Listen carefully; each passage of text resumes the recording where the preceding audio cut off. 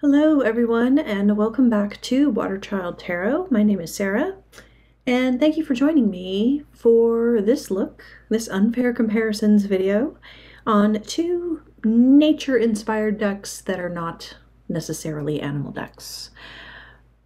Before we get started on the walkthrough, I just want to say welcome to all the new subscribers. I have been surprised that there have been a number of new subscribers to the channel over the last 6 weeks or so, especially because I've kind of not been putting out a ton of content, but I really appreciate you all being here, so thank you for that. And I also appreciate your comments on older videos. Some of you have been going back and watching my tarot numerology series and other series, so again, just thank you for being here and interacting with me. I do still pay attention to the channel, even though I'm not making a ton of content, and I still want to hear from you. All right, so let's get into this sort of unfair comparisons. Again, this is inspired by a series that Mixtress Ray had done on her channel, just comparing different kinds of tarot decks with each other, sometimes ones that seem similar or may have a similar theme or something like that, but different approaches. I was inspired to do this because I got this deck, Tarot for the Great Outdoors, for a solstice gift this December. And in some ways, it does remind me of what the Gaian Tarot is trying to do. I think the strengths that these two decks share in common is that they show a wide variety of people in a wide variety of situations, and they tend to lean into a more numerological approach to the tarot systems rather than just straight keywords that don't have anything to do with each other. So to my mind, Tarot for the Great Outdoors could be a good replacement if you can't get a good copy of the Gaian Tarot. And for those of you who might be new or not familiar with this deck, the Gaian Tarot was originally published by Llewellyn, and it came in a great big box. It came with this book, Journey Through the Gaian Tarot by Joanna Powell Colbert. Let me double check the publication on this. First printing 2011, so not even that long ago, but there was only one print run and it sold out, and Llewellyn declined to republish it, and so Schiffer picked it up, and they have they're the ones that currently publish this in mass market. However, the Schiffer copy is really terrible cardstock. It's a much bigger card. It has big borders on the front. It has silver edging. It has very sticky, glossy cardstocks. The cards clump together. And as you can see here, you might be able to tell that this is a slightly unusual shape anyway. It's a bit wider than a standard tarot deck. And so having that extra, centimeter or so all the way around with the huge borders just really made it basically unshuffleable in a lot of people's opinion, including mine. So it's unfortunate that Schiffer kind of ruined this deck. There was also a limited edition, larger version of these cards that was available directly from the author and artist, Joanna Powell Colbert. However, I believe she's sold out of that special edition as well. So you're left with trying to find an older Llewellyn copy that can go for sort of stupid money on eBay. And I don't recommend really doing that. I was lucky enough to trade this copy with a friend of mine for something that she wanted that was also out of print. And I actually have a backup copy of this as well. It's the only tarot deck that I have a backup copy of because I got wind of an estate sale that had a copy in it, and that person was being reasonable. I think I picked up my backup copy for around $45. So I've just been lucky that way. But I know this can be hard to get, and so I was trying to think of, well, what could you get instead? And I think based on my readings this year so far with the Tarot for the Great Outdoors and its availability and affordability as a mass market deck, I think this one could be a really good choice. But I wanted to kind of look at them side by side because I haven't done this myself. Now, in contrast to the Gaian Tarot, the Tarot for the Great Outdoors just comes with a little booklet. It doesn't come with a full book, but I actually think this booklet is way more valuable than the big book that comes with this deck. As much as I love Joanna Powell Colbert's choices that she's made in the way she's represented the different cards in this deck, I don't really appreciate her writing. I think a lot of her descriptions are very new agey, very generic, very wishy-washy. Some of them are slightly culturally problematic. So I did a full review of this guidebook, and I'll link to that in the notes below, and you can learn more about that. But I don't really recommend this book. So I think Tarot for the Great Outdoors, again, just because this booklet is much more clear and concise and well written and consistent, it doesn't have those problems, and so it can be a great tool. And as we get into the imagery, I think it might be a big help, especially if you're coming from a place of learning where you've memorized a bunch of RWS keywords. Again, both of these decks lean more into numerological associations, and I think this little booklet would be a great key to kind of help unlock that way of thinking about the cards. And I'm going to try not to make this video 2 hours long, so I won't talk about every card, but we can just kind of look at them together side by side and see what choices each artist has made. Oh, that's what I wanted to do too, is tell you that this deck was designed or conceived by J.Q. Gordon, and illustrations are by Charisse Steber, who is a professional illustrator. She's done, I looked her up, she's done campaigns and illustrations for, you know, major brands and big campaigns that you may have seen. But I really like her artwork. All right, so here we go with card number 0, which in the Gaian Tarot is called the Seeker. Joanna Powell-Colbert has renamed a few of the cards that you'll see as we go through. And then here's just given the traditional name. This deck does use traditional names for the major arcana. And each major arcana is also associated with a U.S. national park. So this one's associated with the Great Smoky Mountains National Park. And that's just a feature of this deck. Of course, being the Tarot for the Great Outdoors, that makes sense.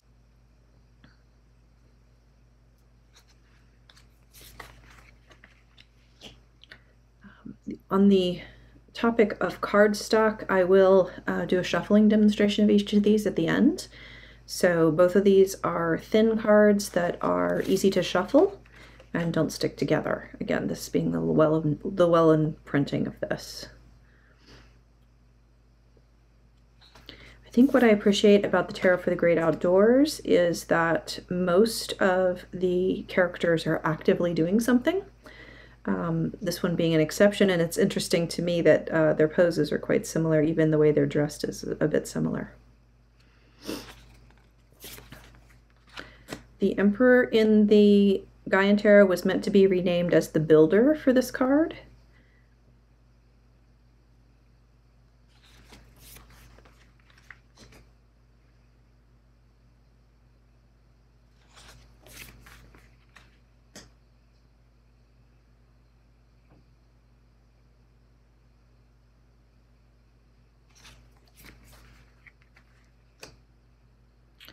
In the Gaian Tarot, you do tend to get closer up images, so you can see more facial expressions, body posture, that kind of thing.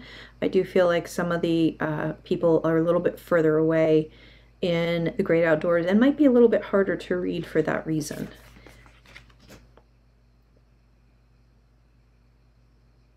I like this card a lot with just the lions and no human.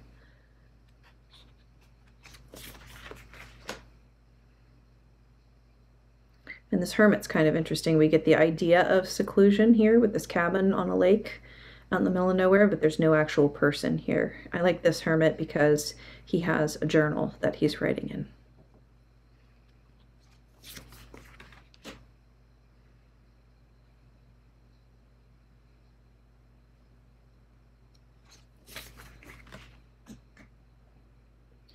And where some of the concepts I think are a little abstractly depicted in Tarot for the Great Outdoors, like this idea of justice being a rock formation in balance. You don't actually see a person here.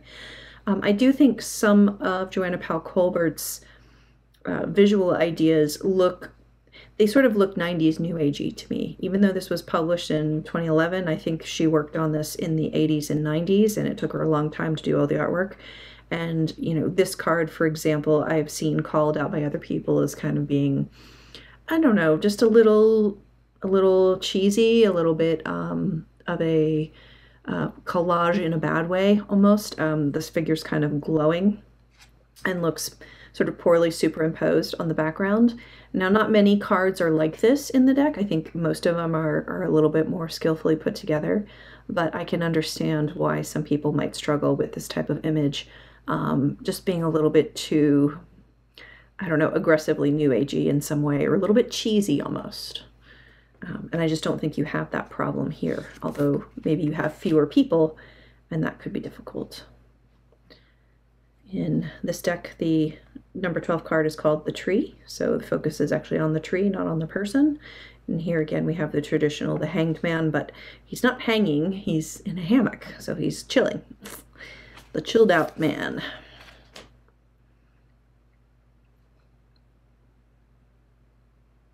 Similar imagery here for death. We have a corpse and a natural setting, and then here we have a skeleton and a natural setting.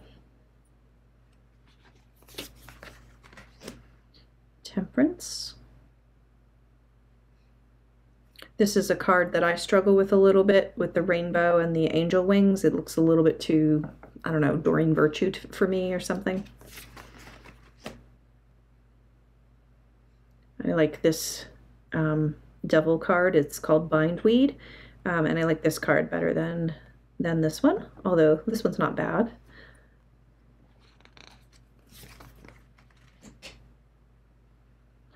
Here we have the lightning, and here we have the tower.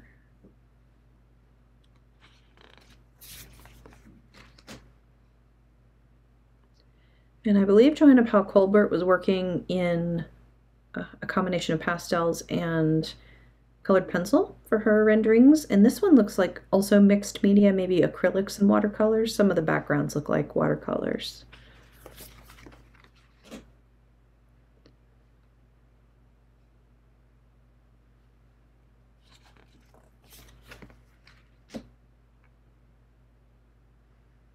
Really like this sun picture, and this also reminds me of the Fifth Spirit Tarot with people just enjoying being out in the sun.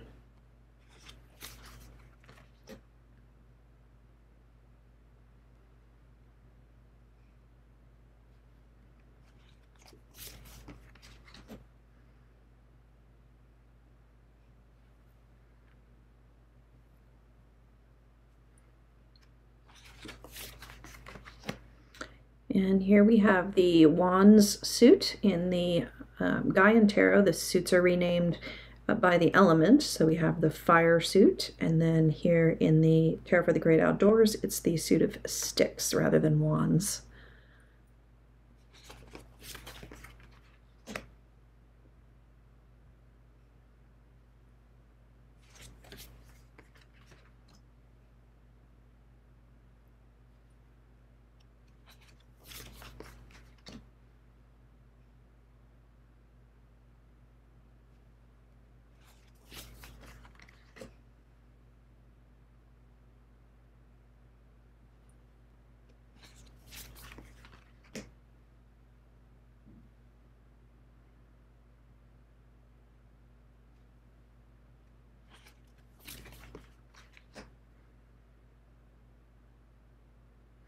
This is one of the more traditionally RWS kind of depictions that you'll find in this deck. Not very many of the cards are similar, but this Seven of Sticks, or seven, it reminds me of the Seven of Wands in the pose of the person there.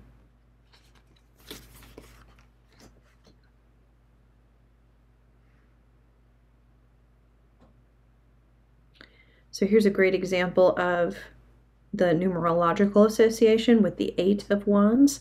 So instead of this, which sort of brings up that idea of swiftness, which is an RWS keyword, here we have Eight of Sticks, and the eights being about, for me, concentration. So the beaver going back over and over again to do a repetitive activity to build this dam and to concentrate resources into building the den and the dam here. So I like this kind of depiction.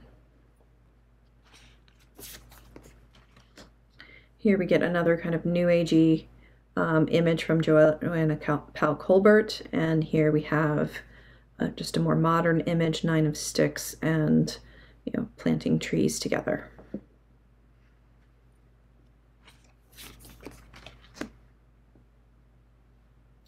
And I did hear, I don't remember who it was, but I did hear, it might have been Ange, sort of complaining that, you know, this deck just depicts people doing activities and it doesn't really, you know, go with the RWS. And it's true that it's not like the RWS, but I do think the choices, if you read the booklet, are much better thought out. So here we have renamed court cards in the Gaian Tarot, so the pages would be children of their element, and then here we still have the traditional titles. So, you know, I can understand someone wanting familiar imagery, but to me, the whole point of owning multiple tarot decks is to actually get out of repetitive imagery and the same images all the time. You know, I can work with an RWS if I really want to have those poses and those characters doing those exact things, but I really like to have different kinds of poses and different kinds of settings and actions that are going on. Here we have, so guardians would be equivalent to queens in this deck, and what I like about Joanna Powell Colbert is that she has put both male and female figures in the guardian and elder positions. So she's mixed up the gender representations in those positions. And I'll have to double check and look as we go through here to see what this author has done. And so our elder corresponds with our king.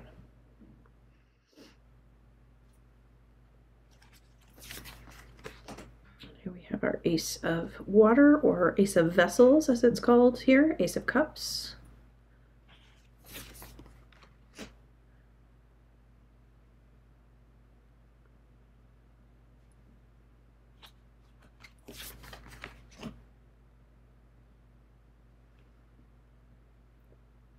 As you might expect from tarot for the great outdoors, all of our representations are exteriors.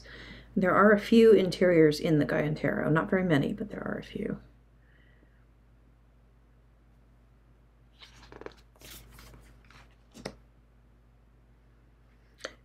Interestingly, this one is a little bit more specific, this Five of Vessels, with the bird trying to warn off a snake from the eggs in this nest, versus this Five of Water, which I interpret much more openly as to what this person is thinking or feeling in this situation.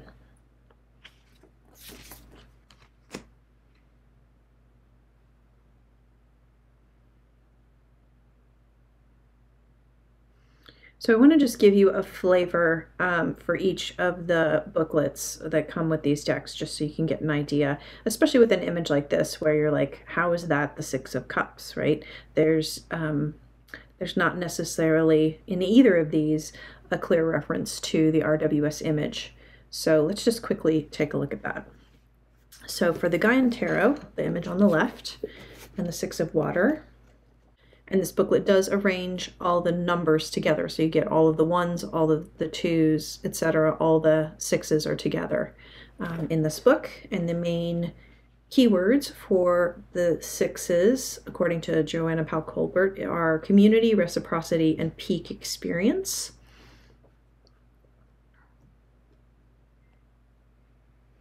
And she says about the Six of Water, mermaid sisters gather together to celebrate the peak of summer as sunset falls on the longest day of the year. They are naked and innocent with hearts wide open to embrace each other. They weave a sensuous, spellbinding web of love and pleasure as they sing, "We are the flow, we are the ebb." They slip between the borders of earth and sea, night and day, human and fish, to the place where magic begins. When you get this card in a reading, you are opening your heart to close connections and joy as you circle with beloved friends. You bless yourself and each other as you are rocked and nurtured by Mama Ocean. Your tribe expands to include the four-legged, winged, finned, and flippered ones. At this magic time, you are fully in the present moment, having left all cares and worries behind. When you read the shadow side of this card, you may long to be part of a sisterhood, or you may be nostalgically looking back on a time in your life when you were part of a community. You may be brooding on the past or worrying about the future and finding it difficult to stay centered in the present moment. Call your community to you, even if you don't yet know who they are. Go to the water and cast your prayer upon the waves. And then an affirmation: I open my heart to all my relations and honor our connection. And so let's just see what J.Q. Gordon says about this manatee image here. So interestingly, they do not organize their booklet according to number. They do arrange it according to suit, even though they do use numerology.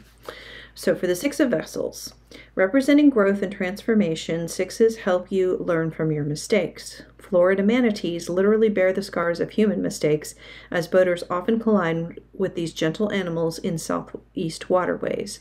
But with the knowledge researchers have gained about the migration and habitats of manatees, boaters can more safely coexist with these curious creatures. Ponder the ways your own mistakes lead to greater personal awareness. And you'll notice this person's in a glass-bottom boat and they have a paddle, so they're not using a motor, and they're not going to therefore hurt the manatees that float near the surface. It's motorized boats that hurt them with their propeller blades. So, in this case, I think this one is actually more of a spiritual kind of card and might provide better guidance in a reading. But you can kind of see where they each take from the number 6 and then the experience, the lived experience of what sixness kind of means to them in the situation. All right. Continuing on, we have 7. And again, I just like the action in cards like this. This is a very 7-y kind of card. It's like got a chariot vibe to me with them, people parasailing and surfing and walking their dog and building a sandcastle and playing frisbee all going on at the same time. This guy's just drinking liquid. So I think they each have their strengths, and I like different cards for different reasons. Here we have an 8.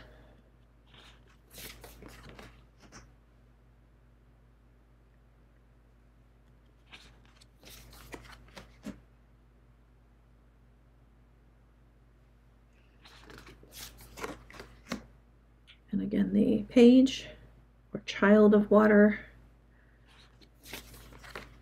The knight would be our explorer.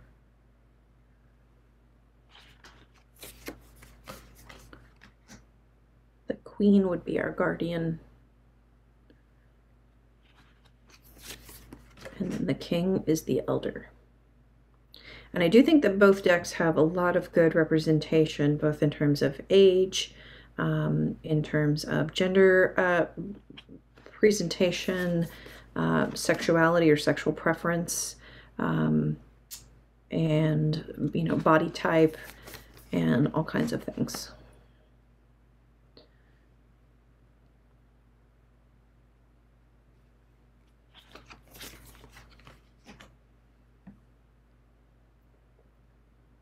I absolutely love this 3 of Air. It's probably my favorite 3 of Air, 3 of Swords ever.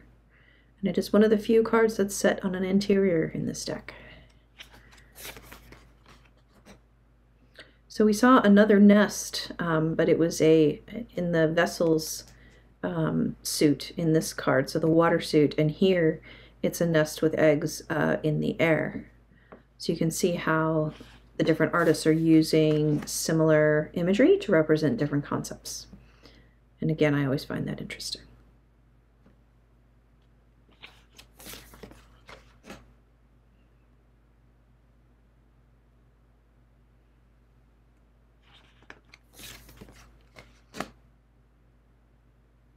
And also which cards show people and which don't.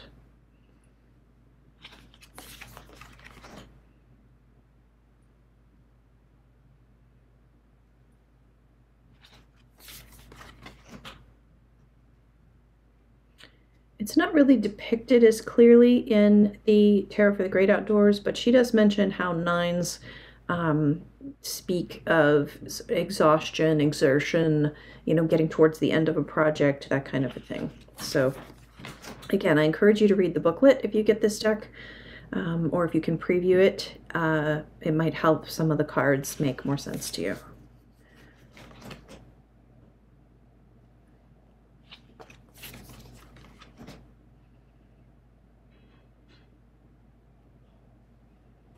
And I saw someone wondering what was going on with this dynamite. It's someone proactively setting off an avalanche so that it won't happen accidentally at a later time. So using dynamite to create an explosion so that the snow will shed in a controlled way and predictable way for safety for skiing and other winter time activities.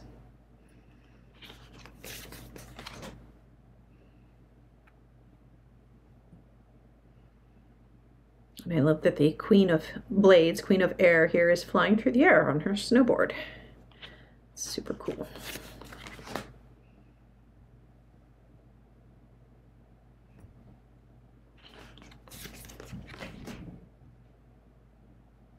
And you may have noticed that all of the aces in this deck depict a baby animal.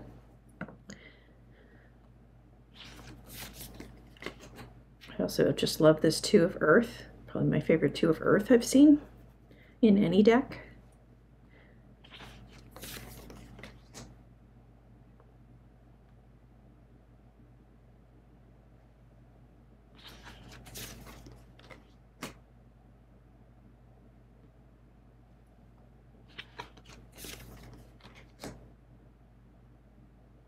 I really like this depiction too, making the best and enjoying a bad weather day when you're camping.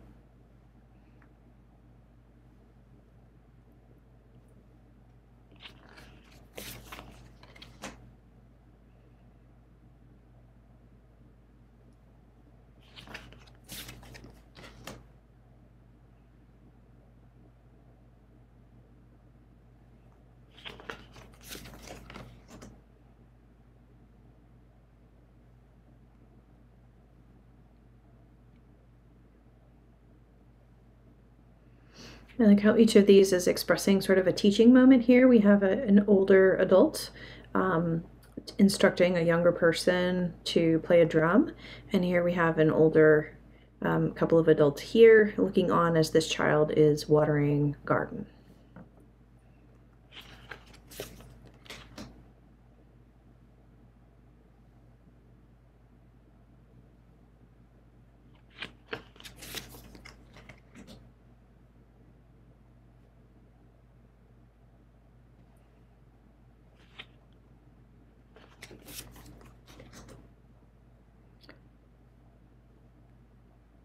Here in the Gaian Tarot, we've had a child of Earth or a child in all of the page cards because they're renamed as child. So you see a young, sort of toddler into young child kind of age, maybe anywhere from the age of 2 to about 6 or so. If you go back and look at the different children depicted.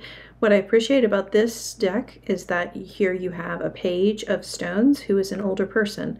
So it breaks you out of that kind of stagnant idea that pages always represent a younger person. They don't represent a younger person. They represent the mentality of being a younger person. They represent, novice mindset or inexperience or innocence, something like that. So we can have that kind of mindset or experience at any age in our life. And I appreciate that inclusion in this image.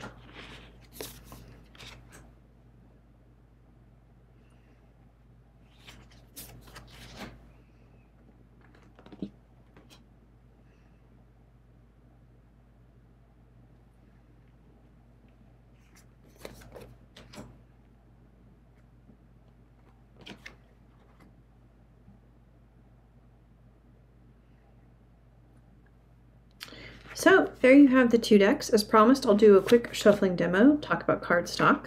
So this deck here is typical Llewellyn cardstock of the period, which would have been, again, around 2011 or so. And I believe their cardstock is still similar. However, because this deck is wider than a typical deck, it is a little bit difficult to shuffle. And it also has a bow, so it does not snap back. And if you shuffle always face down, then you will eventually get a slight bow to your cards. Now this doesn't bother me, but it may bother some people.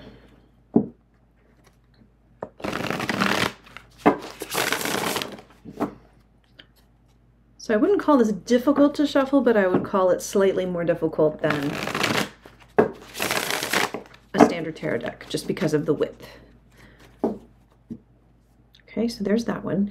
Now, a lot of people have complained about Tarot for the Great Outdoors, about the cardstock, and I'm not really sure why they do.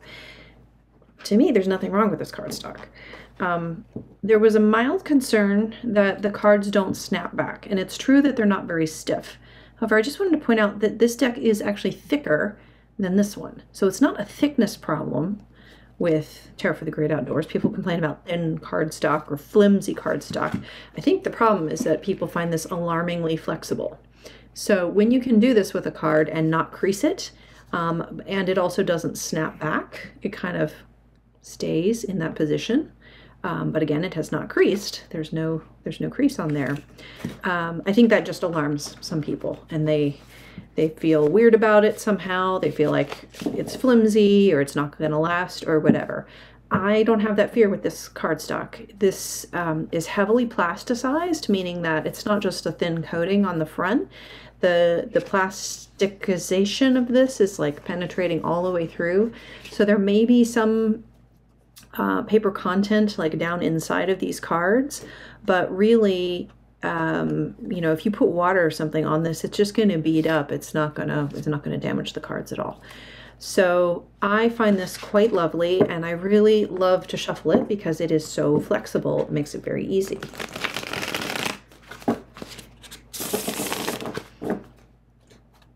And again, if you don't want a bow in your cards, then you can alternate the way that you shuffle. You can shuffle them face up a little bit,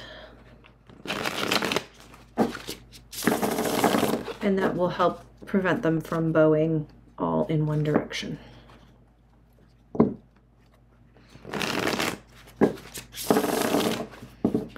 Now both sets of cards are quite dense, and they do glide, so you can also overhand each of these quite well, quite easily. I'll show you that with the Gaian Tarot also. Again, because of the width, this one is a little bit more awkward for me. I have to make sure I clear the stack so I don't just dump these out, but they both do fine. So that is the Gaian Tarot compared with Tarot for the Great Outdoors. Let me know what you think. Do you have one or both of these? Are you interested in getting one or both of these based on my review? I'd love to know. I don't know when I'm going to make another video, but I did just do a whole bunch of readings for Valentine's Day, so if I have time, I might share some of the spreads I used for that. But until next time, be well, and I'll see you later. Take care. Bye-bye.